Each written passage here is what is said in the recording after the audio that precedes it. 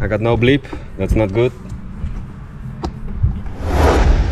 We ran into a little problem installing the engine, and that's this thing. This thing goes from this carter cap to under the, and that's for the water cooling. It cools the carter, and this hose is connected to the other side. But you can guess already, the fucking plastic thing broke off. So we need to, yeah, it's hard to say, but we need to get the engine out again and replace that cap. Yeah, that's a downside, but we know the engine runs, so that's the big relief of today. We are not there yet, so we was hoping this weekend or tomorrow we have it in the water. We ordered the wearing. I'm gonna pick it up now, but now we have to wait for this oil cooler thing. We got it delivered yesterday. Let me see where it is. Let me see where it is. Then I can show you what is wrong with it now. Look, this is the fucking thing that was broken, and not this thing as a whole, but this little thing broke off.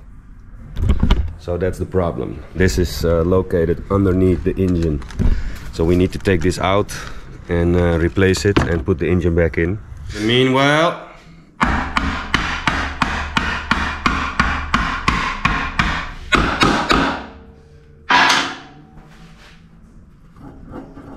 nice.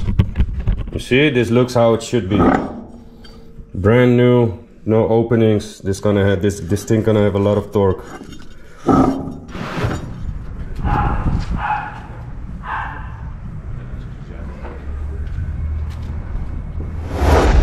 So this is the part that needs to be replaced. It's on the bottom of the engine. This one is coming on. It seems to fit. Let's get it done. Okay. Nice and clean. Nice and clean. Very clean. Even the gasket looks good, because we can't find another gasket for this thing. Oh. Nice.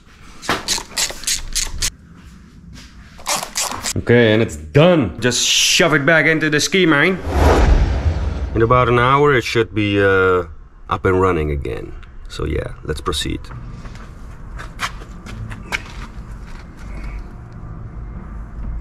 Hey. Oh, it's fine.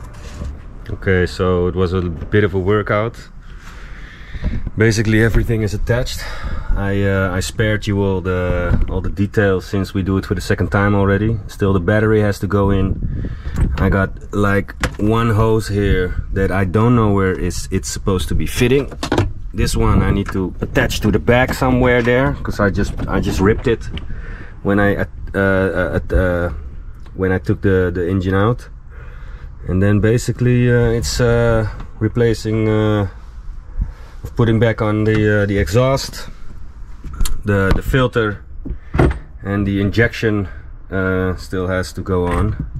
So but all in all, I think we're doing a great job now, and it all looks fine. The jet pump is ready too, so we can just attach it, and then we're gonna save it, and tomorrow we're gonna bring it to the water and see what happens. It's just the last parts of the air filter, and then so these two pieces and this little cap, and then only the pump.